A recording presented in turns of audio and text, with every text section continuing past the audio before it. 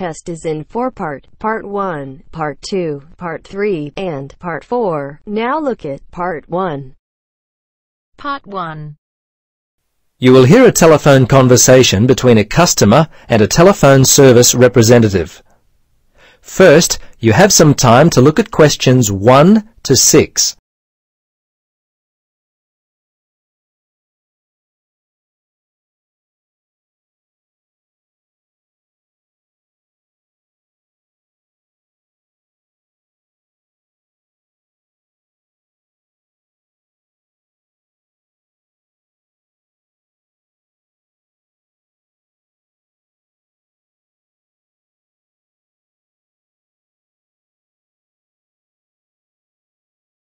Now, listen carefully and answer questions 1 to 6.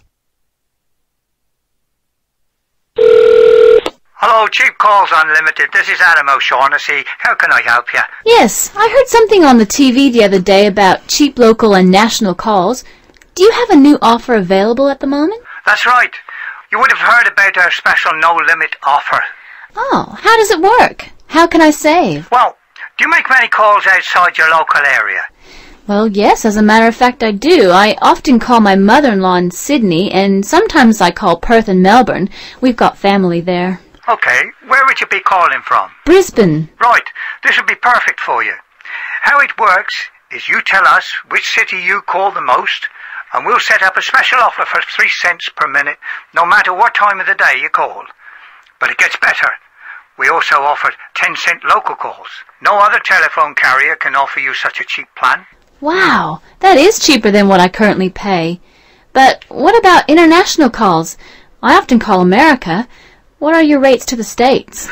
Our rates to the USA are also competitive. You can call America for 6 cents per minute. This also includes a connection fee of 15 cents. That's competitive, all right. So, how do I sign up? Well, we can do it right here over the phone if you like. Or I can send you out an application form. Or I can email the details with a form attached. Which would you prefer? Well, how long will it take over the phone? Oh, just a matter of 4 or 5 minutes. Okay, let's do it now. Right then. First off, I need your name and address. Okay, my name is Mandy Silverstone. That's Silverstone. My address is 16 Hazelwood Street. That's Hazlewood Street, Belmont, 4173. Good. Now what about your telephone number, date of birth, and do you have an email address? Yes.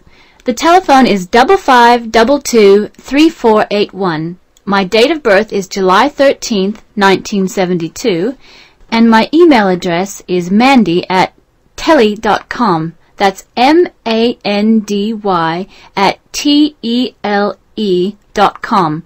Why do you need my date of birth? Before you listen to the rest of the conversation, you have some time to look at questions 7 to 10.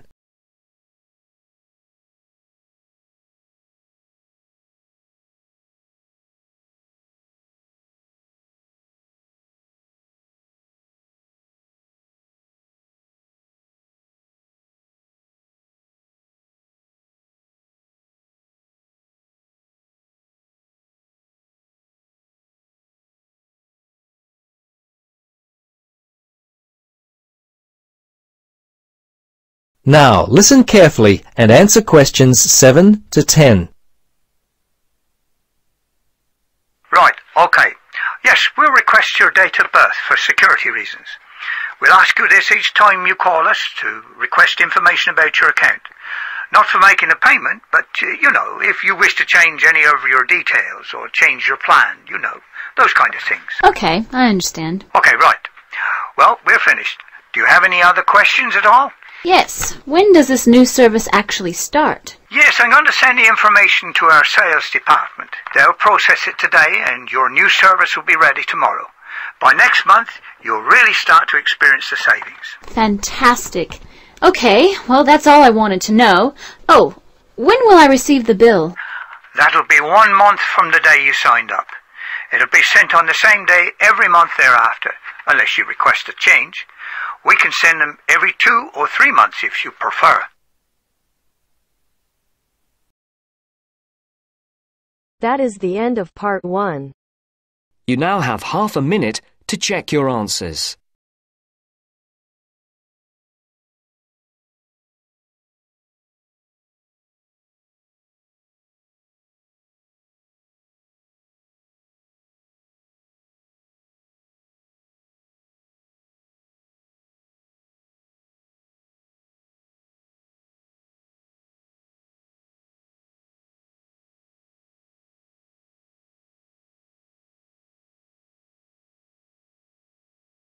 Now turns to part 2.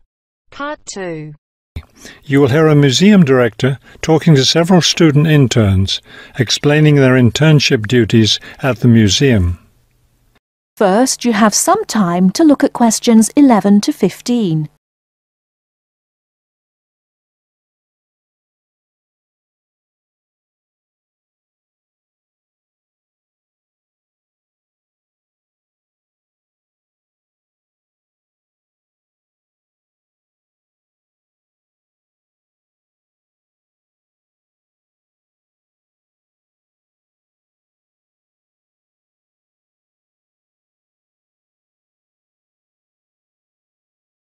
Now, listen carefully and answer questions 11 to 15.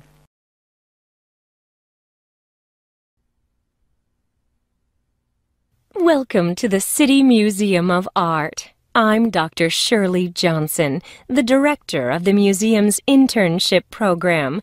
Today, I'll be giving you an orientation to the museum and our museum administrator's internship program. Will we get a chance to tour the museum today? Yes, we'll start right now with a tour of the building. We'll skip the basement. Most of that part of the building is devoted to art conservation, which won't be part of your internship. Let's begin here on the ground floor with the museum offices. I guess this is where we'll be spending most of our time, helping with the office work.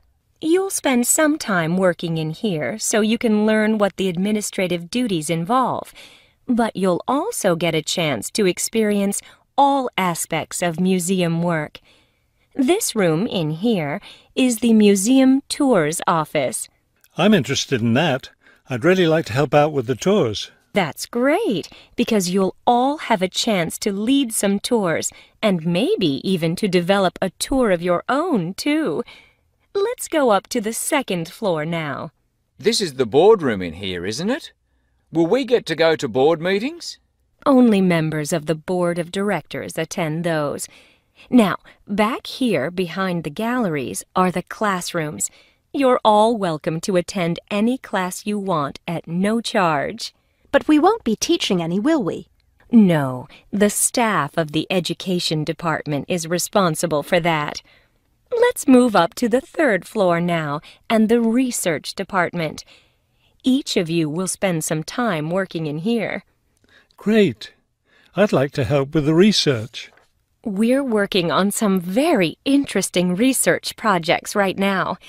Also, as an extension of your research work, you'll probably contribute to some of the museum's brochures. I'm looking forward to that. I like writing about art.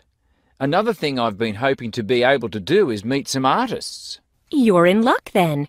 We've planned a reception for the first day of your internship, and you'll have the chance to meet several local artists then.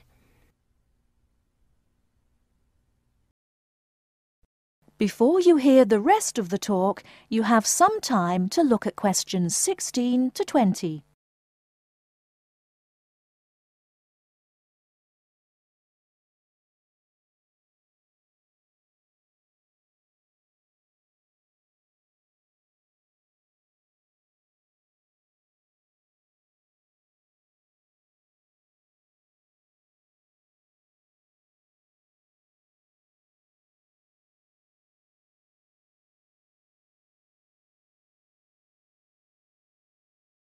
Now listen and answer questions 16 to 20.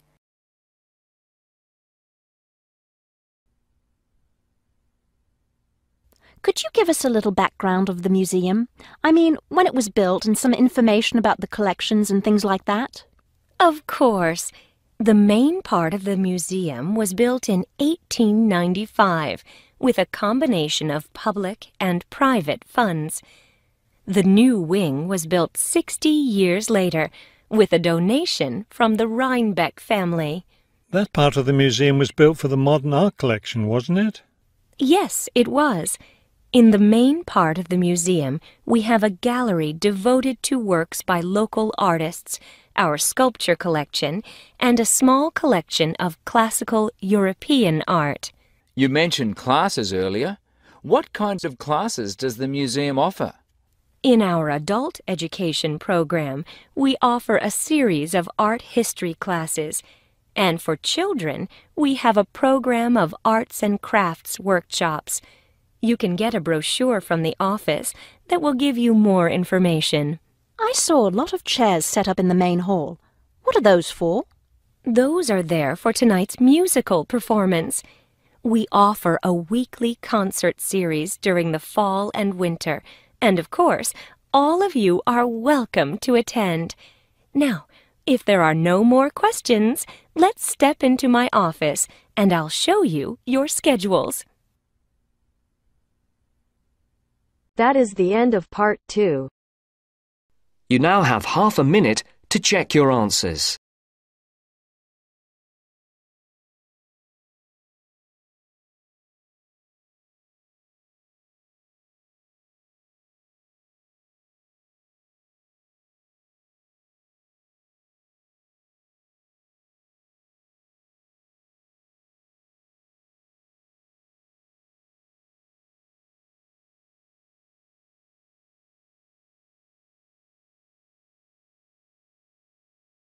Now turns to part 3. Part 3. You'll hear 2 university students discussing a social science lecture they attended. First, you have some time to look at questions 21 to 24.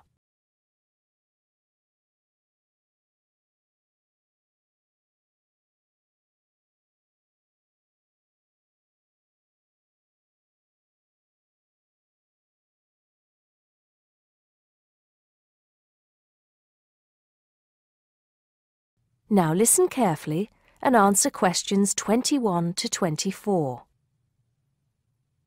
Did you go to the first social science lecture yesterday? Yeah. Didn't you see me there? No. I was trying so hard to understand the lecturer. What didn't you understand? A lot of it, really. For example, he said we needed to study history as part of the course, but I didn't get why. You probably missed it. He said early on that we need to learn from our past mistakes. Right. But he also said we need to put ourselves in the place of our ancestors. Why is that? I think the point is that it's not enough to know how they lived and what they did. We need to know what they thought. I see. And I've written transferable skills in my notes next, but I have no idea what that means. If you study social science, you learn skills that you can use in a job. Oh, right. Is that all? Okay, but why is that? The point he made was that in studying social science, you use a flexible and adaptable approach to learning. Before you hear the rest of the conversation, you have some time to look at questions 25 to 30.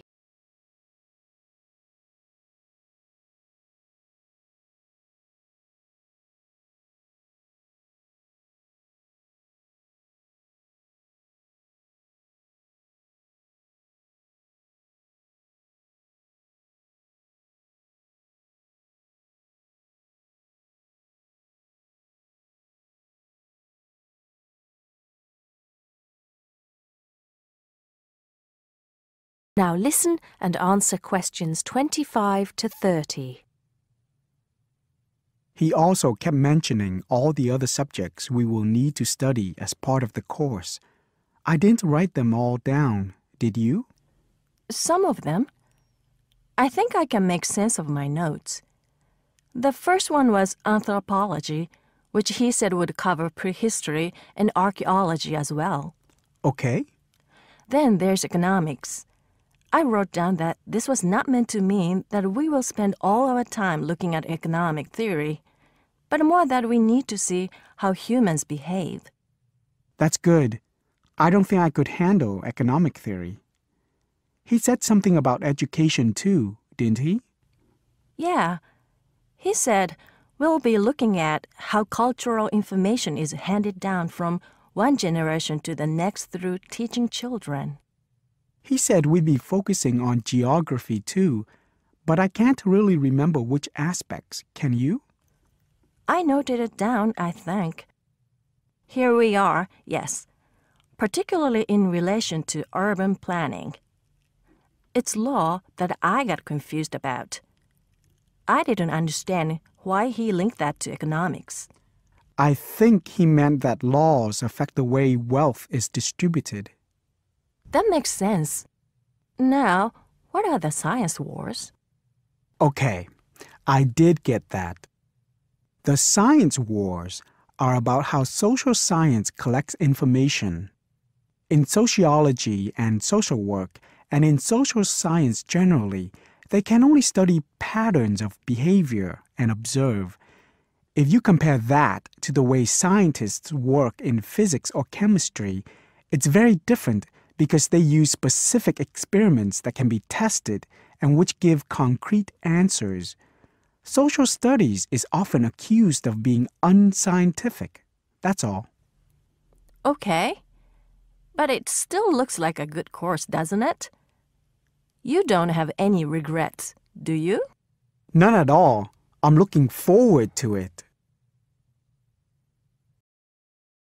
That is the end of part 3. You now have half a minute to check your answers.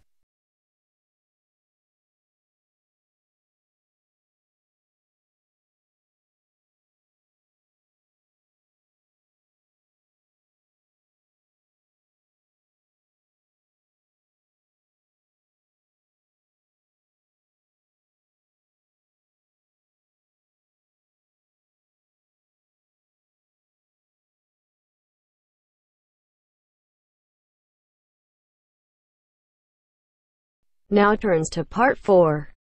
Part 4. First, you have some time to look at questions 31 to 40.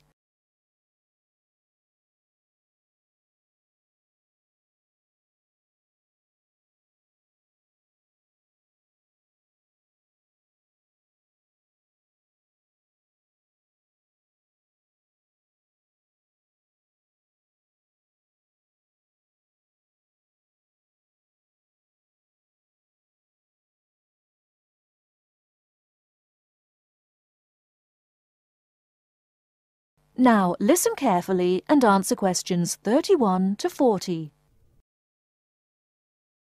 Now let's turn to shopping, which may interest you more.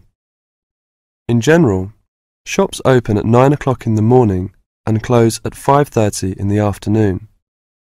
In country towns and quieter suburbs, smaller shops close for an hour at lunchtime, and once a week there tends to be an early closing day when most shops shut during the afternoon. Many cities have a late night once a week when shops stay open until approximately 8 o'clock in the evening.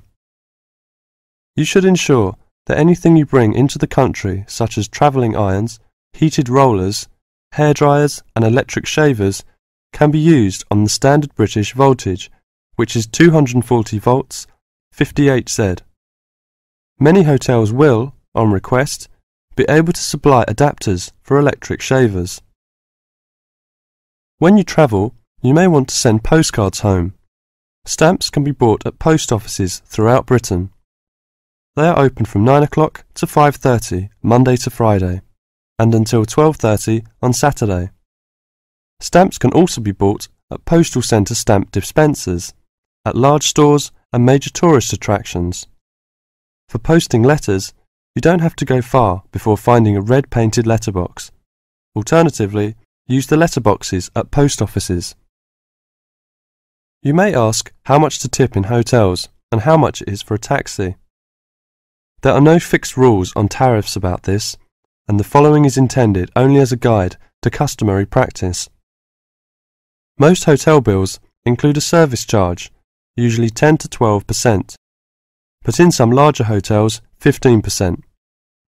Where a service charge is not included, it is customary to divide 10 to 15% of the bill among the staff who have given good service. In restaurants, if a service charge is not included in the bill, then 10 to 15% is usually left for the waiter. For porters, we usually give 30p to 50p per suitcase. For taxis, 10 to 15% of the fare. Hairdressers, £2 according to how much work they have done, plus 50p to the assistant who washed your hair. If you drive in Britain, you should remember to drive on the left and overtake on the right. The wearing of seatbelts is compulsory for the driver and front seat passengers. Now let's talk about full details of Britain's road regulations. A copy of the Highway Code can be obtained from offices of the Automobile Association, AA, or Royal Automobile Club, RAC, at most ports of entry. These two motoring organisations can also provide plenty of helpful information to all motorists. Contact AA. Telephone is 01 854 7373, 24-hour service. RAC telephone is 0304 204 256, 24-hour service. For something more serious, telephone operators will give you the telephone number and address of a local doctor's surgery. Alternatively, you can go to the casualty department of any general hospital or, in the case of severe emergency, dial 999. 999 is free. Remember, unless you belong to a European Community country or one with which the UK has reciprocal health arrangements, you will be charged for the full cost of medical treatment in Britain, except in the case of accidents or emergencies requiring outpatients treatment only. It would therefore be wise to take out full medical insurance before leaving home. That is the end of part 4. You now have half a minute to check your answers.